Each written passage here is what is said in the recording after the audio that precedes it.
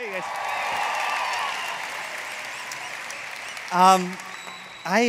Hi, good morning. I'm Johnny, and a lot of you are new, so nice to meet you. I like to connect with students on Facebook and Twitter like everybody born in the 21st century, but I wasn't that, actually, but, growing up now. And last night, just for a little bit of fun, I decided to post on my Facebook page a question, and here was the question. Anyone want to give some advice to freshmen? Comment below, okay? And I received 128 comments in like an hour, okay? And I thought I would read you some of those like kind little tidbits. I've taken away the mean ones, and so I'll give you some funny ones, some convo ones, and then we'll move on here today. But I love Facebook and Twitter. It's a great way to connect, right? You can go to facebook.com/JohnnyOnline or Twitter/JohnnyM. And we can connect that way. But here's some general advice, okay? Megan says, don't wear Crocs in public if you want to make new friends, okay? And this came from you guys, okay? So, I'm innocent if this is offensive. Alex said, college is simple. Grades, sleep, friends, pick two. Here's Kevin. Don't use your Flames cash to buy everyone pizza, because then you run out, okay? And then you end up like sitting on the front steps of DeMoss with a we'll work for food sign, okay? Jeremy says, don't do silly things like proposing in the computer lab, because they'll make LU memes out of you, okay? And probably my favorite one maybe, and you'll know where this came from, perhaps from Chris. Whenever I'm about to do something, I think, would an idiot do that? And if they would, I do not do that thing. For example, buy a venti frappuccino from the bookstore on your way to the LaHaye Student Center to work out. So here's some convocation advice. Always buy your convo tickets from me, Cody says, $5 a pop. To which Isaac replied, I offer convo tickets for $3. Stay away from this overcharging charlatan freshman. To which an alumnus replied, what? They're charging for convo now? Megan says, if you ever see a flyer saying that Tim Tebow is going to be speaking in Convo that week, don't believe it, okay? Wes says, be nice to Johnnie Moore, which I appreciate, okay? And of course, there wasn't, I'll just do a few more here, there wasn't a shortage of relationship advice because, this is Liberty University, right? And we're kind of focused on that. Joshua said, just go ahead and break up with your boyfriend or girlfriend now before spiritual imps this week, or Clayton King will make you do it, okay? To which Andrew replied, do not use God as an excuse to break up. To which Topher replied, freshmen should not date, period. To which Jen replied, don't date, you're a freshman. To which Tyler replied, don't date, you're a freshman. To which Pat replied, that guy sitting on the bench in the circle playing guitar, solid dude.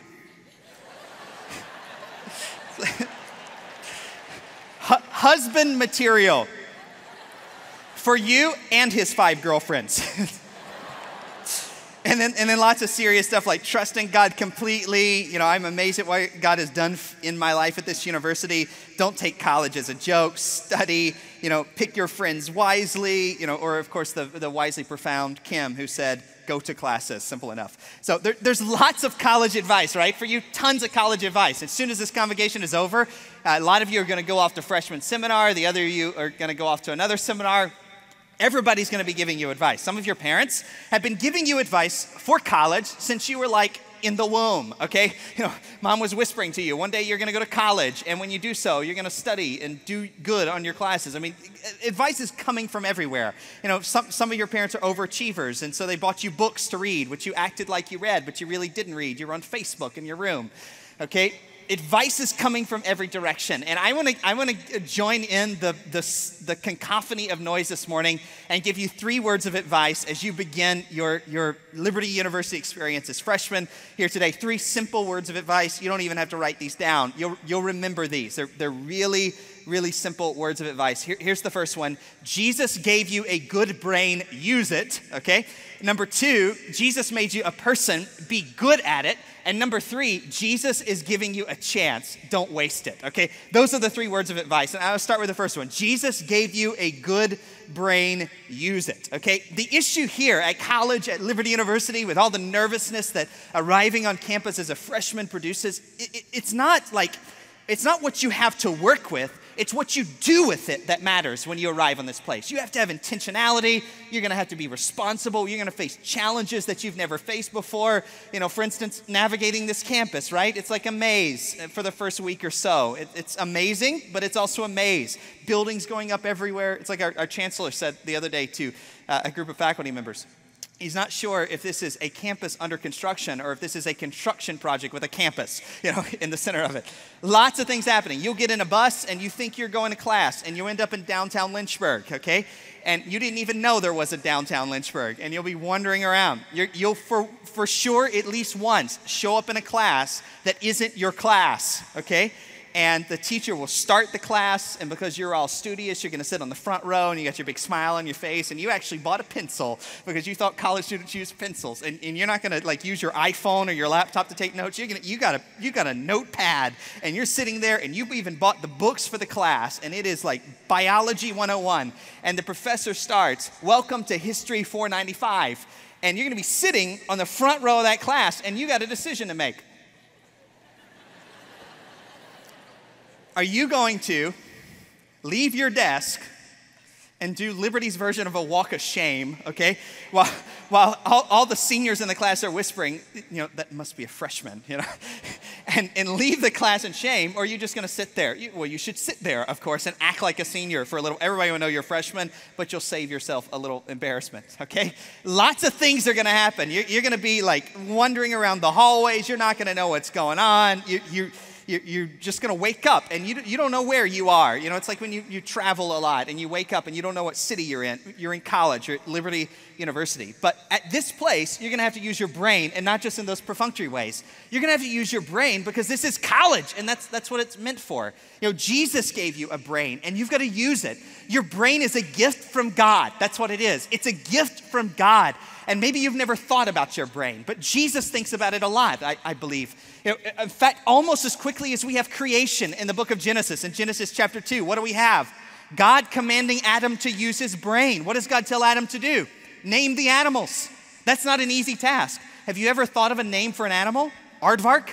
Just imagine something, right? Try to imagine a name for an animal, okay? Like a Walla Walla Woo Woo or something, It involved using your brain. From square one, God commanded Adam to use his brain. It was a gift of God. It's the human mind that has created the medicine that heals our bodies, that envisions the dreams that make the world a better place. It's the human mind that has done all kinds of amazing things throughout history, that we are here today because of the mind, and God gave it to you. Your brain processes 70,000 thoughts a day, 70,000 identifiable thoughts a day. If you're of course, a freshman boy, 65,000 of those involve girls, okay? But 70,000 thoughts a day. That go, one scientist described the human brain. He said if it were a car, it would drive at 268,000 miles an hour. Your brain is like so complicated. It's amazing. It's incredible. God gave it to you. It's a gift, but it's also a muscle that you have to work out. You got to put stuff into it to get stuff out of it.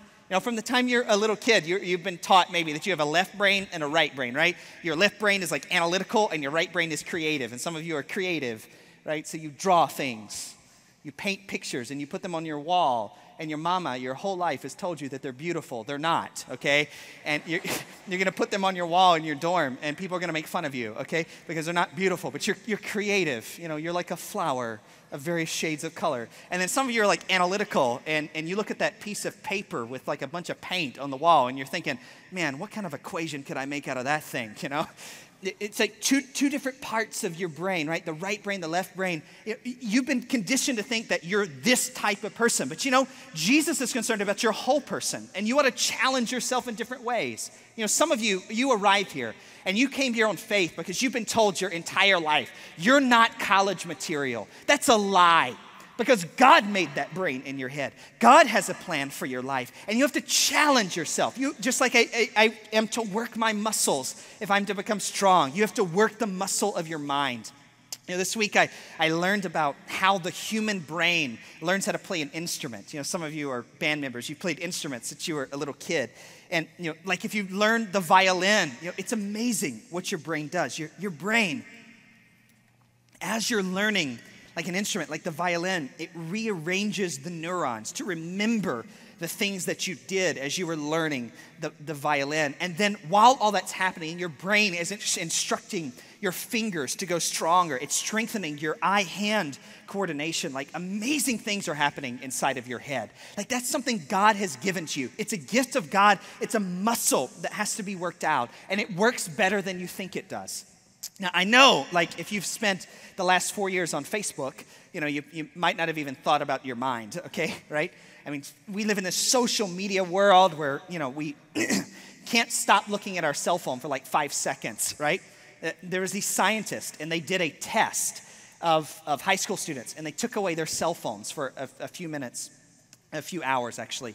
And do you know they exhibited the same behaviors as an addict when you take their drugs away? They were reaching for invisible phones. They were fidgeting because they didn't have their drug, okay? The scientists tell us that your attention span as a generation, and I'm very close in that mix, is like 5 seconds compared to 12 minutes only 10 years ago. See, there's this UCLA study that said 5 hours of surfing on the internet will change the way your brain works because your brain adjusts to stimuli and experiences. Your brain is made to customize itself for the way God has designed you. And you know what happens? Like when you can't control that stuff in your life is you end up like your life is out of control. And I'm a huge fan of technology, right? I mean, I just told you, like I like to communicate on Facebook and Twitter and things. I love the internet. Researching is like a whole different thing in college now than it was like 20 years ago because of the internet. We'll have Facebook Church at some point this year where people all around the world will join us for church. I mean, I'm a huge fan of like technology, but you've got to understand that you got to have discipline over that stuff in your life. You got to put it aside. You got to study. You got to do your thing. And if you're wondering whether this is biblical, it is biblical. The Bible's full of things about your mind, like 1 Peter chapter 1, verse 13, where it says, prepare your mind for action. That's what you're doing now. You're preparing your mind for action. You're going to be in freshman seminar, and your teacher is going to tell you how to study and how to prepare. And you go buy your books, and you lay out your calendar, your iCal, and you put your assignments in there, and you prepare for all of that. I mean, you've got to prepare your mind for action. The Bible says in 2 Peter chapter 1, verse 3, that God's divine power has given you everything you need for life and for godliness. He's given you what you need, the brain inside of your head. Daniel chapter 2, verse 21 says, God gives wisdom to the wise and knowledge to the understanding. What was God saying? What was Daniel writing about when he said that? God gives wisdom to the wise and knowledge to the understanding. He didn't say God gives wisdom to the dumb, right? He didn't say God gives knowledge to the ignorant. He says God gives wisdom to the wise and knowledge to the understanding. What is he saying? He's saying you got a foundation to work on. And God has given you that foundation in your life. And as you prepare for classes, you prepare for college, you look at that assignment, you sit in that first day of class and the professor goes by the syllabi and you think, I cannot do this. I have never written a paper this big in my entire life. I got to read more in this single class than I have like to date in my entire time of existence. And you're sitting there, you're looking at that. Never doubt that the God who brought you here is the God who will help you complete this task. Prepare your mind for action. I learned this week that in 1991 there was a World Memory Championship, and this guy memorized an entire deck of cards, 52 cards, and get this, 5 minutes. 5 minutes. A year ago, 2011, it was 1991. 2011, the record was broken. A German guy memorized 52 cards, 21 seconds. You see, we have no idea what God's put inside of our heads. Jesus gave you a good brain, use it. Number 2, Jesus made you a person, be good at it. Jesus made you a person, right? a whole person. You've got a mind and body, and you got emotions, and you got a will. Like Jesus is concerned about your whole person. He's concerned about your soul. He's concerned about your mind. And Jesus is really concerned about how we treat one another. I mean, the Bible is very clear about this. There's this powerful moment in Scripture where a Pharisee asked Jesus, what is the greatest commandment? And Jesus answers the question. He says, love the Lord your God with all your heart, soul, mind, and strength. You know that verse, probably. But what I think is interesting is that Jesus volunteers the second commandment. The guy didn't ask him what the second greatest commandment is, but what did Jesus tell him? Jesus said, and the second commandment is like it. Love your neighbor as yourself. Jesus is very concerned with how we treat one another. And here you are at college, and if you're going to be successful here, you have to understand that you have to care for other people more than you care for yourself. You have to cultivate the fruit of the Spirit in your life, so you treat people well. You treat them sometimes not how they deserve to be treated, but better than they deserve, because that's what Jesus has done to us. As Jesus has given us grace, we have to give grace to other people. You know, the Bible says in Philippians chapter 2, verse 3, in humility, we should count others more significant than we count ourselves. We should count others of greater value. Now, you have been taught, and I've been taught growing up in America and growing up in the 21st century, regardless of what country you're from, that you have to look out for number one. Like, you're the most important. You're the center of your story. But Jesus comes onto history and he says, I made a totally different rule. It's not what's good for you. It's what's good for the world through you. Treat other people, not the way they deserve to be treated, but the way I have treated you. That's why the Bible says things like, this is my commandment, John chapter 15, verse 12, that you love one another as I have loved you. It says in Ephesians chapter 4, verse 32, forgive one another as Christ has forgiven you. We have to live in a way that we love one another. I mean, the fruit of the Spirit, right? You learn that from the time you're a little kid if you were in church. Awana singing a little song, the fruit of the Spirit, la, la, la, la. I never learned the song, but I know there's a song. And it says things like, what is the fruit of the Spirit? Joy, peace, patience, kindness, goodness, gentleness, self-control, all these things you're going to have in your life. All important things. If you don't have patience, man, you're gonna run out of it really quick when you're on a single college campus with 12,000 other people, okay? If you had a problem with that one kid in your school of like 300 people annoying you, well, prepare. There are like more people here to annoy you than you've ever seen in your entire life, okay? Because we're different. We're just diverse. God made us different. And you have to learn patience. You need joy that transcends your circumstances. You're gonna have bad days and good days. You're gonna pass tests and you're gonna fail tests. You're gonna have progress, and then as soon as you get 2 steps forward, you're gonna be knocked 5 steps back.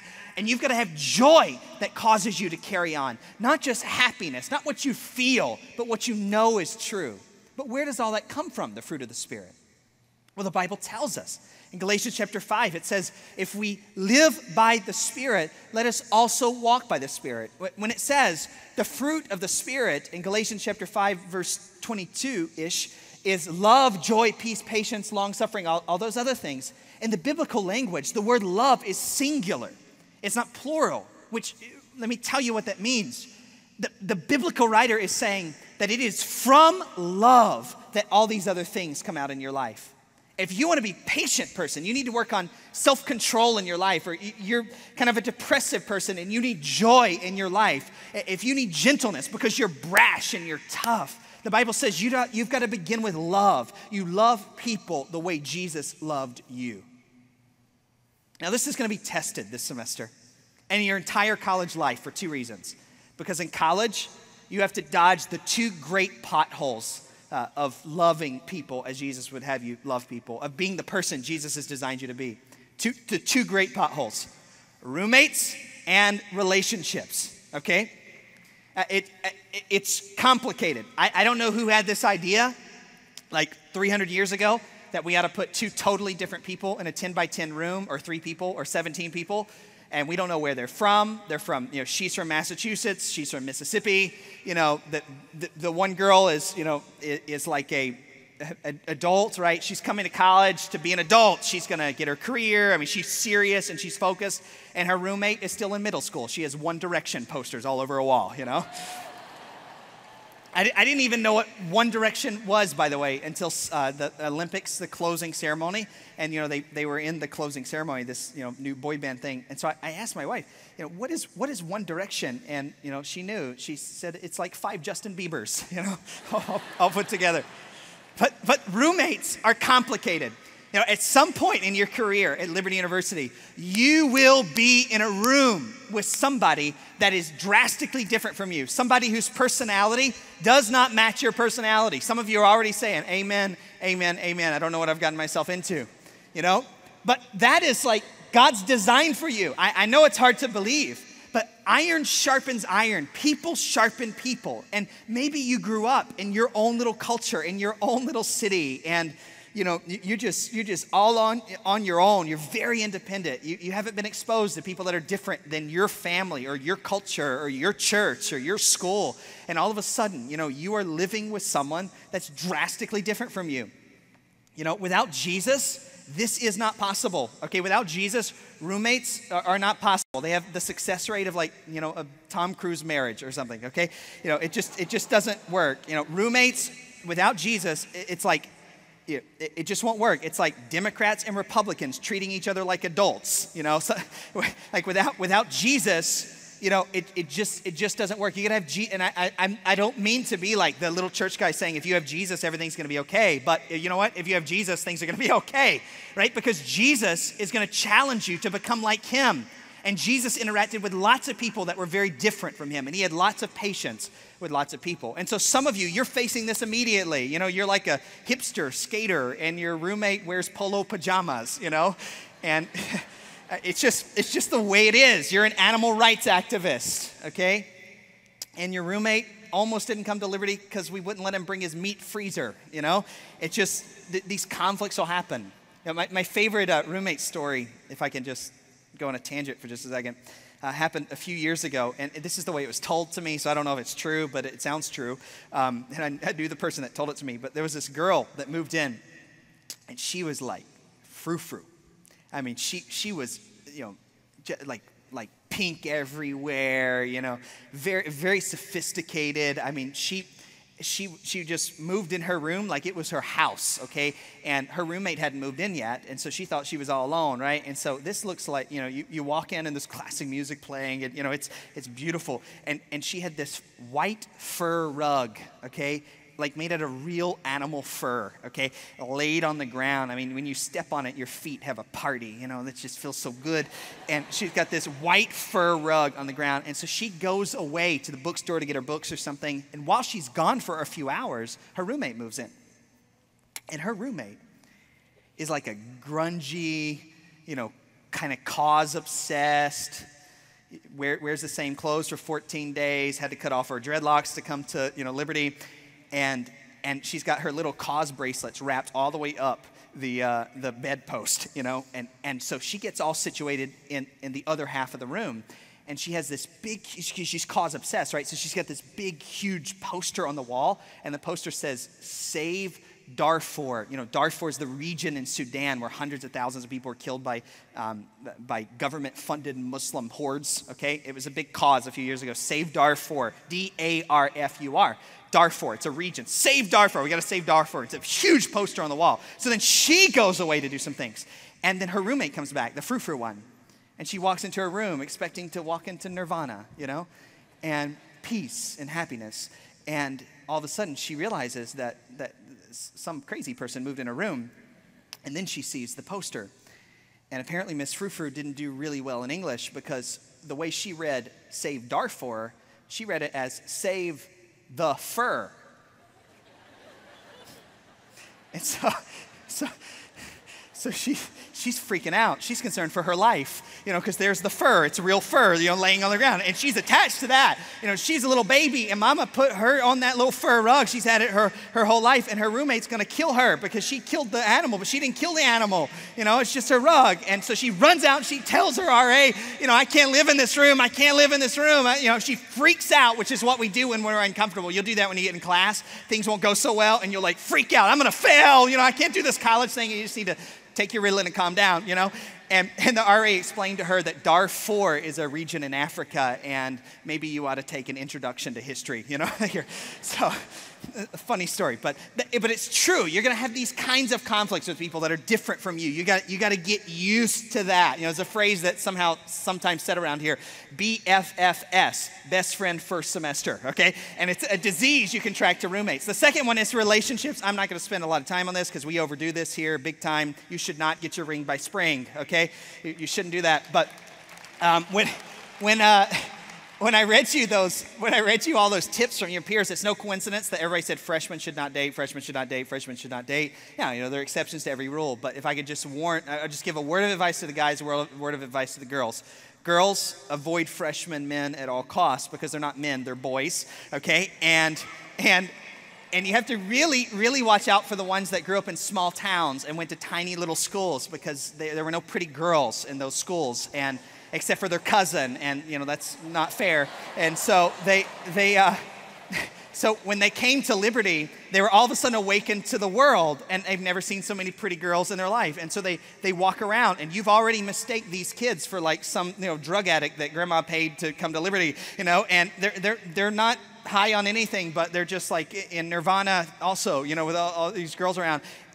But they have just enough courage to talk about dating, but they'll come up to you and they'll try to ask you on a date, but they'll freeze and they'll start sweating and stuff, and then they won't know what to say, and then they run away, and they do that a few times, and then they give up, and that's when they buy the guitar, okay? That's when that happens, and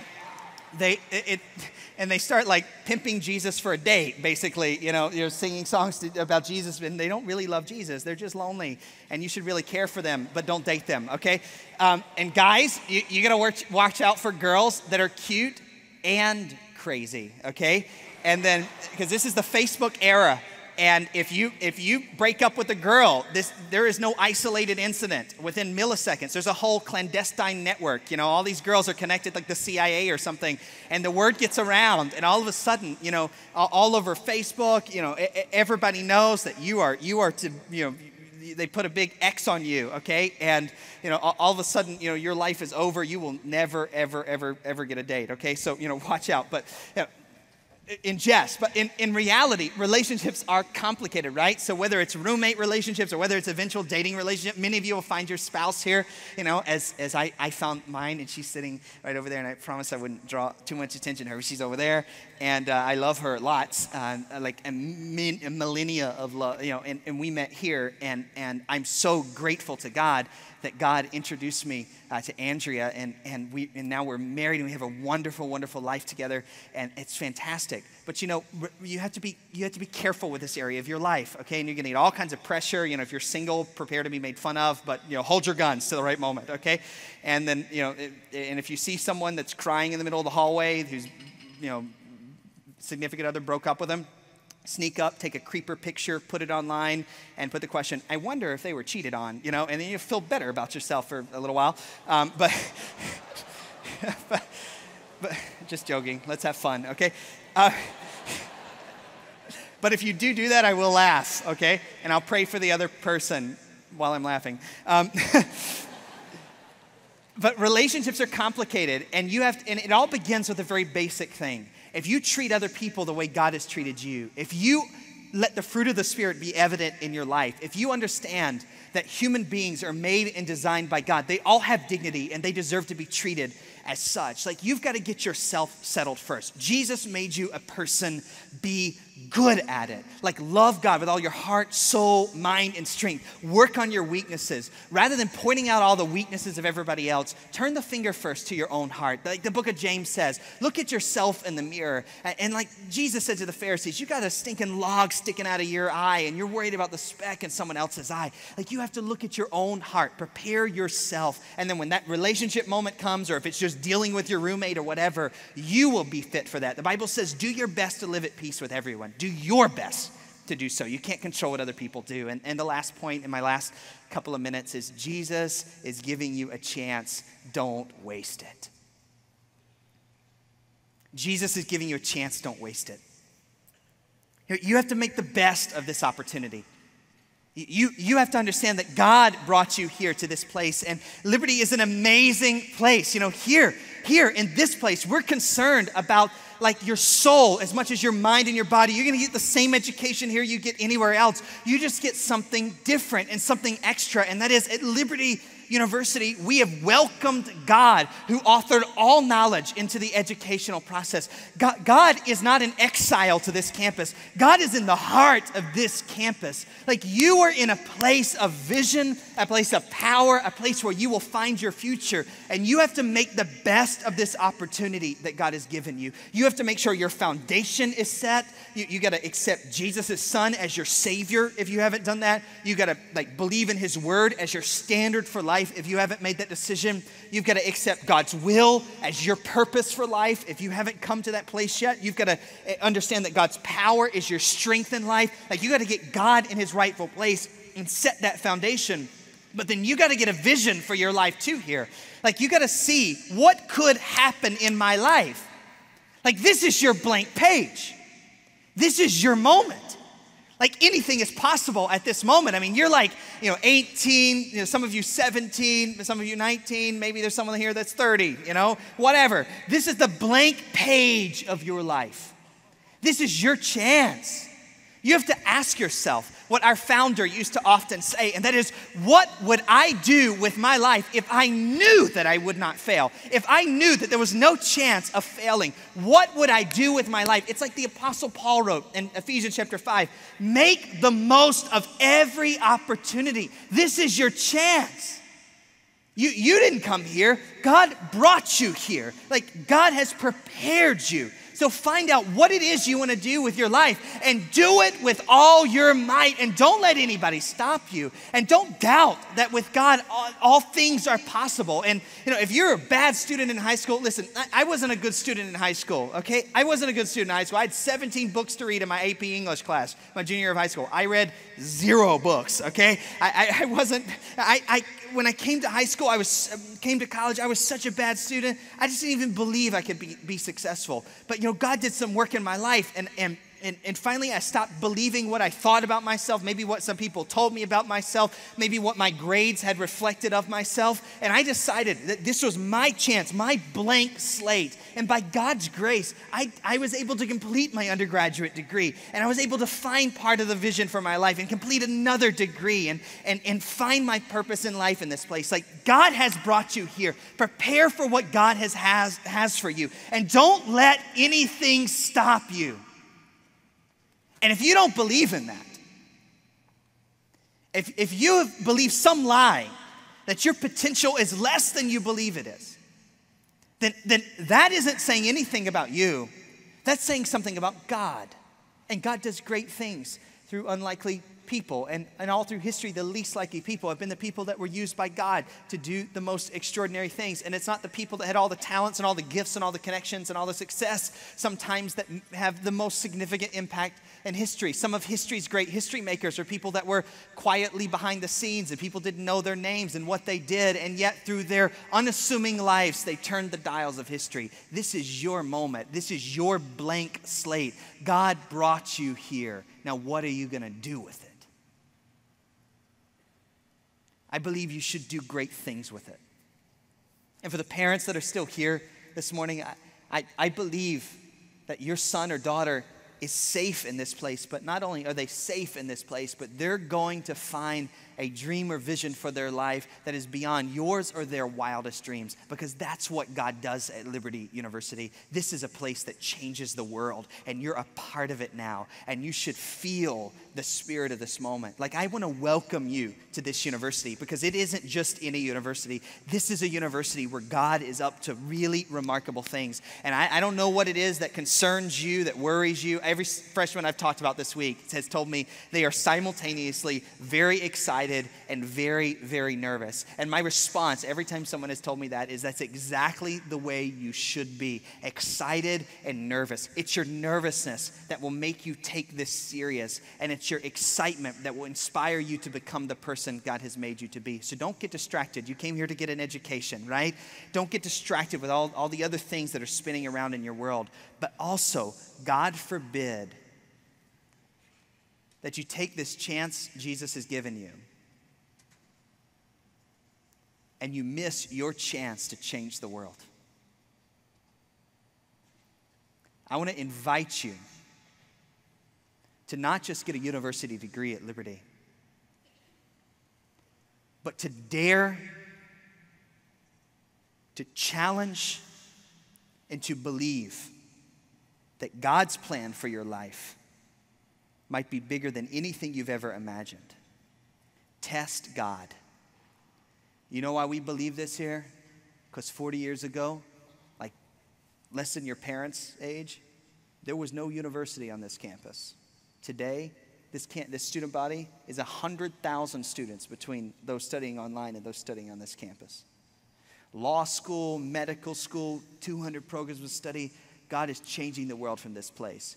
You are not just a part of a movement. You're a part of a movement that is changing history. This isn't just a university.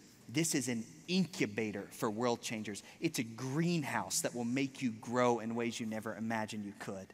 And when it's all said and done, I believe with all of my heart that God will blow your mind with the plan he has for you.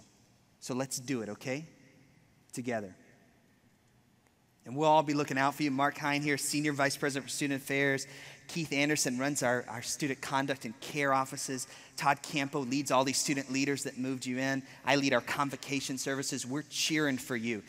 Write us, connect with us online. Let's do this together. We're your biggest fans because we've seen God do amazing things through people like you. And I would love to pray for you.